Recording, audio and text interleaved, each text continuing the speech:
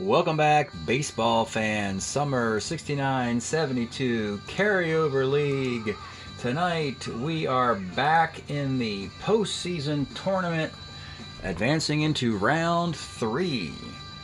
Round 3 of the postseason tournament. It's 3 types of matchups, going back to the original structure here. You play up to 7 games to distinguish first from second, eliminate fourth place teams. Second round, you play up to 5 games. The ones meet each other to determine seeding, and then the second and thirds meet to get rid of 4 more teams. And now we're into phase 3, third round of the tournament, where the 16 teams are gone, 16 remain. Divisions are mostly decided. There's still a chance a wild card gets slotted into a division lead. But the 8th best team visits the 5th, and the 7th visits the 6th. And so what does that mean? When we look at the schedule for the postseason, here we are. Over here, the last 3 game eliminations, starting in the American League, the 5, the 6, the 7, and the 8. In the National League, the 5, the 6, the 7, and the 8. We begin in the American League with part 2 of a series between the White Sox and Orioles. To recap, they played in the second round, and the Orioles got through the White Sox by winning 2 of 5 games. The White Sox needed to win 4 out of 5, but the Orioles, just like a weed, you don't pull it out by the root, it just grows back. And the White Sox were not eliminated because their record was a game better than Seattle's record, so they advanced into that 8th spot. So the Orioles are like, not these guys again. These guys are a pain in the neck. So the math suggests that the White Sox can win this game, win the series 2 out of 3, force a tiebreaker, and win that one, and win 3 out of 4. They couldn't win 4 out of 5. They're being asked to win 3 out of 4. So, we have a game 1 in the book. So what do you think happened, folks? Game 1 will just be called the heartbreak game. Through 7 innings, one of the greatest pitched games by starters, Pat Dobson, 2 hits shutout through 7, and Tom Bradley of the Chicago White Sox has a no-hitter through 7 innings. Flash to the top of the 8th. Russ Snyder gets the 3rd Chi Sox hit, followed by number 9 hitter Don Young, a farmhand in the Cubs system who only played in 2 years, 1965 and 1969, then his career is over. Hits a 2-run homer to give Tom Bradley a 2-0 lead. Then, in the bottom of the 8th, Elrod Hendricks leads off the 8th inning with a bloop single, and there goes your no-hitter. And as what happens when guys lose no-hitters, they tend to lose their concentration a little bit. After getting a couple guys out, he's left in, he walks Don Buford, he walks Bobby Grich, and then with the bases loaded, he walks Frank Robinson to force in a run. The Orioles still just have 1 run to this point. That's when I hook him with 3 consecutive walks, and he was already broken after the 2nd walk. I bring in a lefty, Terry Forster, to face the lefty Boog Powell. Boog Powell lines a single into center field, and just like that, it's 3-2 Orioles. Dick Hall comes in to close it out in the 9th inning. The Orioles, 3 runs, 2 hits. The White Sox, 2 runs on 5 hits, a heartbreaking loss for the Chi Sox. What a real shame. Now they have to win 3 in a row against the Orioles. That's what they did in their last series. They lost game 1, then I broadcast them winning game 2, and then they won game 3 and 4. They have to do the exact same thing for the 2nd series in a row. And the series will shift to Chicago for this game. Game 3 and Game 4, if necessary, would be in Baltimore. So this is the only time the White Sox will play at home in the series, making it even more difficult. Your starting pitchers will be, for the Orioles, Dave McNally, and who else in a potential elimination game for the White Sox but Wilbur Wood, the heart and soul of the Chi Sox. Couple of lefties. Last time these two pitchers met each other, Wood bested McNally. Needs to do it again to force the series back to Baltimore. So let's get it going. Don Buford leads it off. 1-9, bounces to short. Bobby Grich, 6-10, bounce to short X. This is Aparicio, and Aparicio makes the play.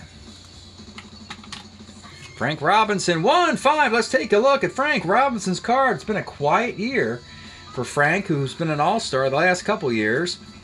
32 home runs in 1969 with a 308 average. With this card, that's a solo shot. Hey, you're Boog Pal, 69, sky's the left. All right, Louis Aparicio, former Oriole, leads off for the Chi Sox. 55 off McNally. Homer, 1-7 double, and that's a double. Walt Williams, 37, short. Dwayne Josephson, 1-8, single into right field. Frank Robinson is a +1 arm. Does Aparicio try it? 1-16, he's going to run. And he scores. We got a tie game. Carlos May, 34, right. And Orlando Cepeda, 38, third. Tied at 1, into the second. Paul Blair, 2-5, pops the second. Brooks Robinson, 1-7, base hit. Andy Etchebarren, 1-9. 1-9 for Etchebarren. Double 1-18 is a double. Second and third for Danny Walton. 36 is a K. And with 2 outs, it's Davey Johnson. 33 grounds the third. They strand 2 runners. Bill Melton, 3-6. Let's take a look at Bill Melton's card. 33 bombs and 70 with a 263 average, and not very good defensively for whatever reason. Anyway, 3-6. That is gone, and the Chi Sox take a lead. Jim Pagliarone, 47. Bouncer to second. Davey Johnson's a 2-8. Makes the play. Jim LaFay, 2-9. Pops the first. Don Young, 46. Single 1-10, single. And Aparicio, 46. Single 1-10, same thing. Rolls the single. 2 on, 2 outs for Walt Williams. 47 is second X. Again, Davey Johnson's a 2-8, and he makes the play. 2-1, Chi Sox in the third. Don Buford, 32, rolls the third. Bobby Grich, 1-6. Let's take a look at Bobby Grich. 1972 card. He'd be the lone Oriole rep in this year's All-Star game, as the rest of the Oriole hitters were kind of in a slump this year. But 1-6 is triple 1-4 double. He rolls the 1. He's at third base. He's the tie run. They're going to bring the infield up for Frank Robinson. 56, doesn't matter. It's a sac fly to left, and we're tied again. Boog Powell, 46. Single 1-14 off of the Wood card. He misses it on a 16. And the game is tied again. Had a lead change and 2 ties already. Dwayne Josephson, 6-12, flies to right. Carlos May, 34, flies to right. And Cepeda, 1-2. Ooh, this is big. A foul and an injury. Orlando Cepeda gets knocked out of the game with an injury. That's a shame. He had a wonderful year for this team. 34 home runs and 305 at-bats for the Braves in 1970, but he was traded to the White Sox, and the White Sox sent Tommy John to the Dodgers, and the Dodgers sent Dusty Baker back to the Braves. They need a new first baseman. Let me see here. Pagliarone could play first, so that just means they need a new DH. All right, inning is over. Pagliarone will play first base. And we go to the 4th inning, 2-2.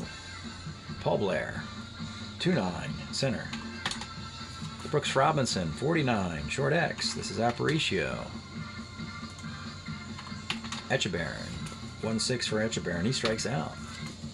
Bottom of the 4th, Bill Melton, 1-2, third. Jim Pagliarone, 67, is a liner to short. Jim LaFay, 49, is a K.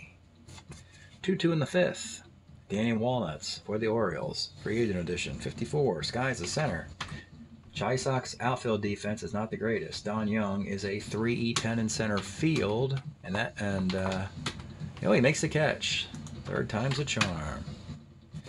Davy Johnson, 35, double one single. Buford, 37 is a walk. 2 on for Bobby Grich, who tripled earlier. 37's a walk. The bases are loaded for Frank Robinson. Wilbur Wood has to buckle down. Pitching on 2 days rest for the second time because of the rule I'm using that was used in 1972, where he can pitch on 2 days rest. Because it's these postseason series are going long, the White Sox have not had a day off. So Wood is coming back on short rest, and it shows. Bases loaded, 1 out. Frank Robinson, 56, another sac fly, just like last inning. 3-2 Orioles. First and second, 2 outs for your Boog pal. And Boog skies to right. Orioles take a 3-2 lead into the bottom of the 5th. But first, let's pause a moment for station identification. This is the Shrimp Trawler video channel. Este es el canal de videos de camaroneros. Oh yeah. A licorice tea with honey and mint. Boy, that'll get you going. 3-2, bottom of the 5th. Don Young, 63, bouncer to first. This is Boog Powell, 2E12 at first base. Makes the play. Louis Aparicio, 47. Bouncer to second. Davy Johnson, a 2E8, makes the play. Walt Williams, 1-8 is a single. C Stealer, but Etchebarren has a -2 Army. It's not going anywhere. Dwayne Josephson, skies at left. McNally has pitched better. Got rocked in the last meeting. Was shaky early, but has settled down and has got 9 out of the last 10 batters out. We go to the 6th. The Orioles have scored runs very efficiently with just 5 hits, 3 runs. Paul Blair leads off, 47, single, 1 to 6. He rolls a 7. Brooks Robinson, 38, bounced to short. And Andy Etchebarren, 210, bounced to short. 3-2 O's, bottom of the 6th. Carlos May, 3-6. Let's take a look at Carlos May card. That is gone. One of his 18 homers in 1969 for the Chi Sox. The fireworks thingamajig in center field goes shooting off. The game is tied at 3. It's been a crazy fun season for the White Sox. Not expected to even have a winning record. And they're trying to knock the defending world champions out of the playoffs and get to the playoffs themselves.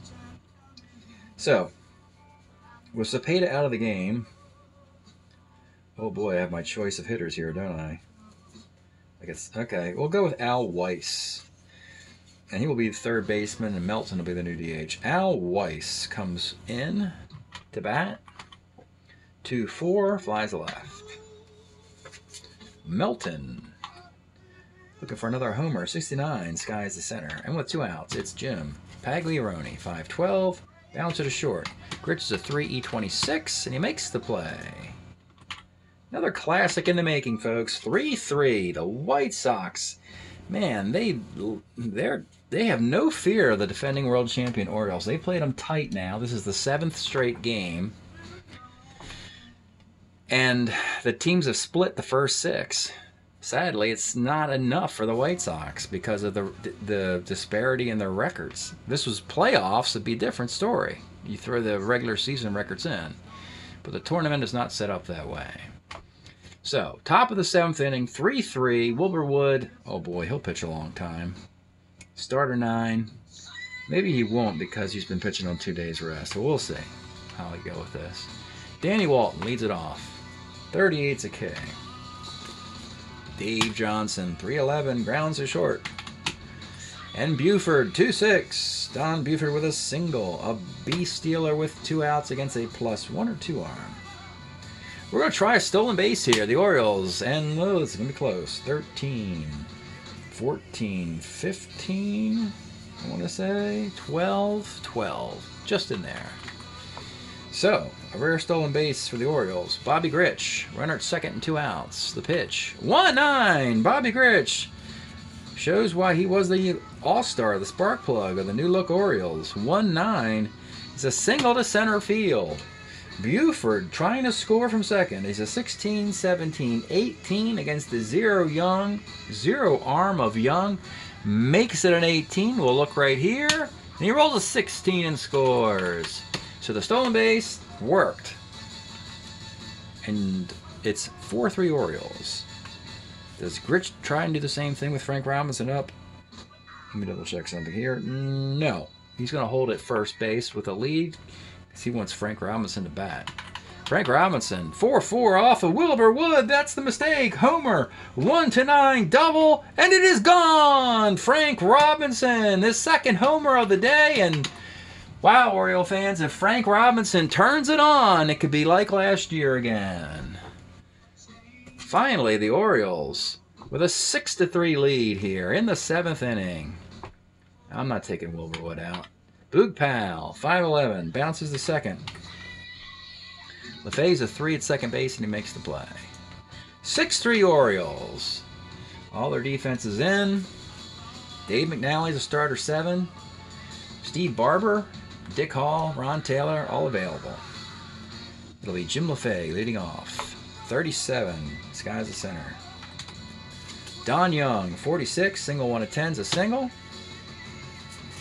Aparicio, 4-11, first C, runner at second with 2 outs for Walt Williams. And 38's a ground ball to short. 6-3 after 7. We forgot to do the 7th inning stretch time music. We are listening to Baby Huey's story, the living legend. Had Curtis Mayfield's band playing for him, or some of the players. He was on Curtin label. Tragic story of Baby Huey. What a voice. Listen to Me, Runnin', Hard Times, Mighty Mighty. Great LP. Came out in 71. Alright. So, we'll go to the 8th inning. Wilbur Wood will continue to pitch. Paul Blair, 33, flies to left. Brooks Robinson, 35's a walk. Etchebarren, 2-8 is a K, and with 2 outs, it's Danny Walton. 35's a walk, and the number 9 hitter, Davey Johnson. 2-7 is a bouncer to third, and the inning's over. Dave McNally, not in danger of breaking here, in the 8th with a 6-3 lead, but the meat of the lineup for the White Sox, including May and Melton with home runs. So here is Dwayne Josephson, 38, grounds are short. Carlos May, 2-5. You saw the card earlier. There's a homer chance there. Homer 1-2 double. He'll take the double. Al Weiss. Again, the injury to Cepeda is huge in this game. Losing that middle of the lineup force in a very winnable ball game really hurts. Al Weiss, 310. Let's take a look at the Al Weiss card. A New York Met in 69. The Orioles certainly don't want to hear about that. And Al Weiss delivers here with a single to right field. And suddenly, the Chi Sox will send the tie run to the plate. And it's Melton who homered earlier with 33 bombs and Pagliarone behind him. Do you go? I think you got to take McNally out. I'm of the opinion. And bring in Dick Hall as a relief 3 to get the final 5 outs? Yeah, that was the formula for the Orioles last year in the World Series. They went with a starting rotation, Dick Hall, and 3 other relievers who hardly pitched. So they're going to try the same formula. McNally leaves in a potential elimination game with a tie running at the plate, and Dick Hall comes in to face Bill Melton and Jim Pagliarone. So, we saw Melton's card earlier, the 3-5 card. The pitch to Bill Melton with runners on the corners. 112 is a walk. The bases are loaded for Jim Pagliarone. On the bench, they have Bobby Knoop and Russ Snyder, neither with power. Pagliarone's got power. He's going to bat. The bases are loaded. with 2 outs. Let's take a look at the Pagliarone card. You might remember him from last year. He was on the Dodger team last year, and he had a bunch of big home runs for them. But they decided to let him go in the offseason, figuring that the luck would run out. It hasn't. He's been playing well for this team as well. But he's much better against lefties than righties. So here we go. Bases loaded, 1 out, playing back with a 6-3 lead. Jim Pagliarone, the pitch. 56 off of Hall. It's a sac fly to left field. It's a 2-run game. Runners at first and second with 2 outs, and it's Jim LaFay. Let's take a look at Jim. Doesn't have power either. Needs to roll a 4-4 or 4-5 to score a runner from first off the Dick Hall card. The pitch to Jim LaFay. 59 off of Hall is a ground ball to second C. It's 6-4 in the 9th, and you're probably wondering, do you let Wood finish this thing? I think you have to. Wilbur Wood, he comes back out in the 9th inning, giving up 6 runs, but he's Wilbur freaking Wood, folks. Probably will lead the league in innings pitched this year, through 360 million innings in 1971 and 2. We'll face the top of the Oriole lineup. No danger of breaking is a starter 9. So Buford will lead it off. 2-8 is a single. And it'll be Bobby Grich. Big day for Bobby. He's been on 3 times. Had a big hit in the 7th. Bobby Grich, 46 off of Wood. It's a single to right field. Buford, 16 runner. Williams plus 1 arm. 17 to go to third. He's going to run, and he makes it. Runners are on the corners with nobody out, and he'll pitch to Frank. If he breaks, we'll hook him. Frank Robinson, 48, second X with the infield up. This is LaFay, a 3-11. And he makes an error. Let me just double check the D rating there. Ouch. That hurts. Yep, 3-11. LaFay just made an error. Runners with the corners, nobody out in the 9th inning. Not looking good. Not a good look for the end of the White Sox season here. A little sloppy. 7-4 in the 9th, first and second. Nobody out. I haven't broken Wood yet. I'll only take him out if he breaks. First and second, nobody out. The pitch to Boog Powell. 1-9 is a K. Paul Blair, 43, right X, but Walt Williams is a 42. Finally, you're starting to see the weaknesses of this White Sox team. They have really bad defense. 42 in right field, and he makes the catch, and there's nobody on third base, so it's no tagging up there. Nice grab by Walt Williams as a 4. Still a winnable game. It's just 3 runs. Brooks Robinson, first and second, 2 outs in the 9th inning. The pitch to Brooks. 49 off of Wood is short X. This is the reliable Aparicio. And he makes the play. So the silly error in the 9th inning. It's a 3-run game. Wilbur Wood tips his cap as he goes into the dugout. The White Sox fans love him. And we go to the 9th inning. And it'll be Don Young, then the top of the order for Dick Hall. The 3-run lead. In the 9th, the Orioles have a chance to actually, as crazy as it sounds, to actually beat the White Sox 4 out of 7 times, which is what you're supposed to do to a team like this. But they do it over 2 separate series combined. Here it is, Don Young leading off in the 9th.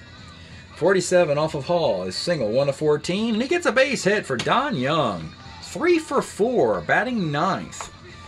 And what would probably be the last at-bat of his career, we think. You're not going to break Hall. He's a relief 3. And the bullpen is quiet. And the Orioles are saying, if you get 3 or 4 runs off of Dick Hall, congratulations. Louis Aparicio, 67. It's a K.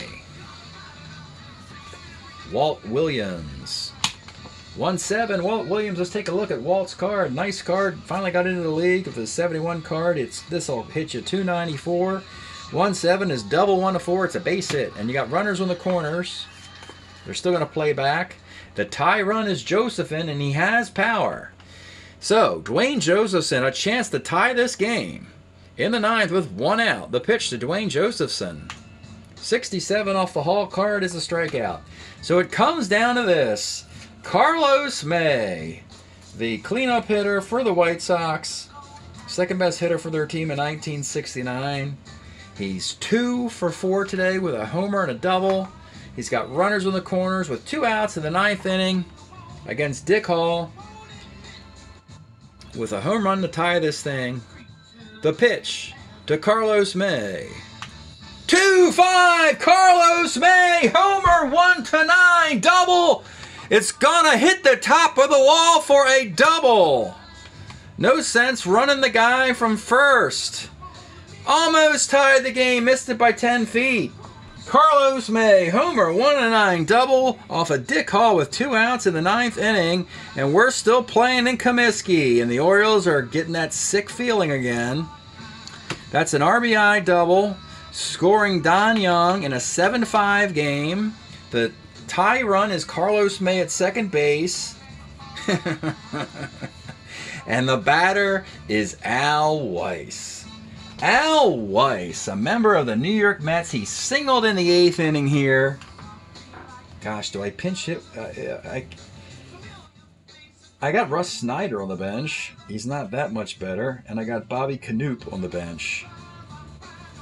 I think you have to go with karma and go with Al Weiss here. So, a New York Met member, Al Weiss, will bat here in the bottom of the 9th inning of a 7-5 game with runners at second and third and 2 outs off of Dick Hall.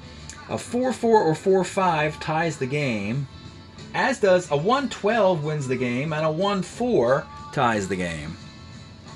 So there's a chance. Here we go. The pitch to Al Weiss. 37 is a strikeout, and the game is over. 37 is a strikeout for him. Would have been a strikeout for Orlando Cepeda, who got hurt. Would have been a strikeout for Bobby Canoop. And would have been, you guessed it, a strikeout for Russ Snyder. So, it's all over. The comeback falls short. Do not shed any tears for the Chicago White Sox. They had a remarkable season. Unfortunately, they end up finishing right at 500 with these 2 losses, but they made the Orioles cringe throughout this series. And actually, the White Sox won 3 out of the first 4, if you would have considered this to be one best of 7. The Orioles won the last 3. So, this game is over, as is the series. Wilbur Wood, 9 innings, 10 hits, the 7 runs. Only 6 are earned, walked 4, struck out 5. Yet another complete game. I think he's got 12. 12 complete games in about 13 or 14 starts. Dick Hall gets a sloppy save. Comes on in the 8th and faces Bill Melton. Gives up a walk in that inning. Then in the 9th inning, uncharacteristically for Hall, 3 hits, a run, and 3 Ks. And there we go. McNally does get the win. 10 hits, though, 4 runs. And he didn't walk anybody, struck out 1. 1019, 0109, 710, 513, 4514. That is game number 2. The Orioles won them both.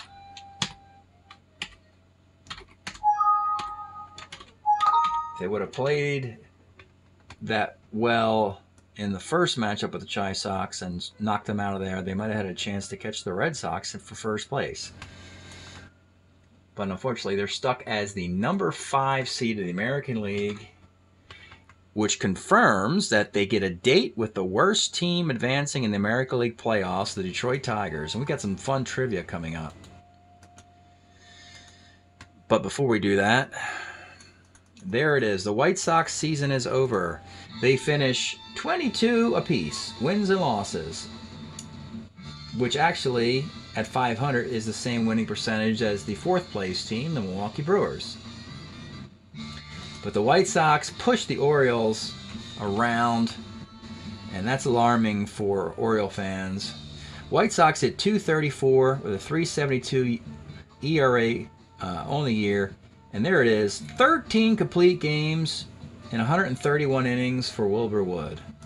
His ERA wasn't very good though. 131 innings in 44 games. Prorate that over a 162 game season, and the dude's pushing 400 innings. Well, I wouldn't have let him pitch that long, I guess, if I was playing a 162 game season. He finishes with a 3.16 ERA and a 9-5 record. I guess he'll be in the Cy Young balloting, but there are a couple performances I think are going to be better in the American League. I'm looking at one right now, Burpley 11, for instance. Offensively, Carlos May had a nice game you just saw, a little too late. 12 homers, 32 RBIs. But he finishes the year hitting 229. So at least he showed up there. And with the 2 wins, the Orioles are 22-14. And the Red Sox are 22-9 because they did not have to play in the last round.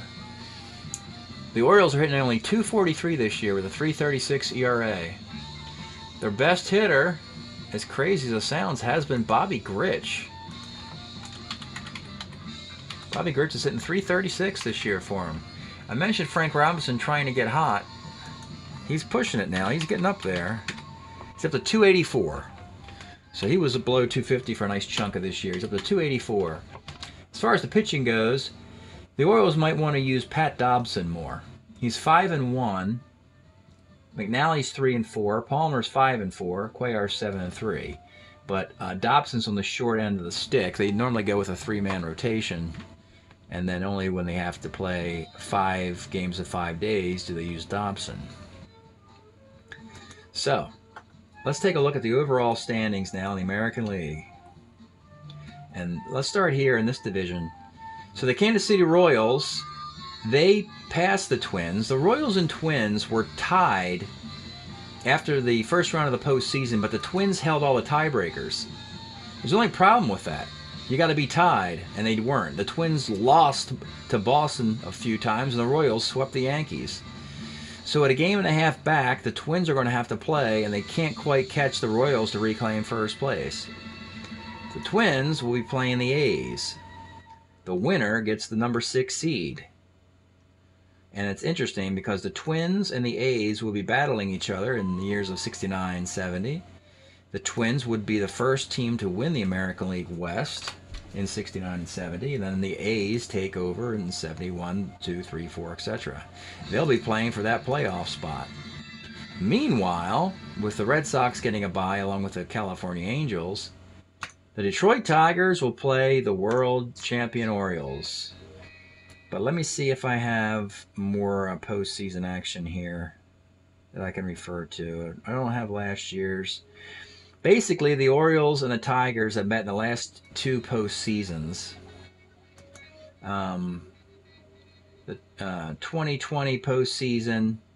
So, in the 2020 postseason, the where do they play here? Yeah, there it is. The top seeds met, and the Orioles beat the Tigers. The Orioles and Tigers have won the last 2 World Series. And they will play in the first part of the wild card round, the number 5 at number 4. And the other playoff team, either the A's or Twins, will meet the Royals, with the Angels getting a bye and the Red Sox getting a bye. That's it tonight from the American League 3-game elimination tournament. Thanks for checking it out. We'll see you next time.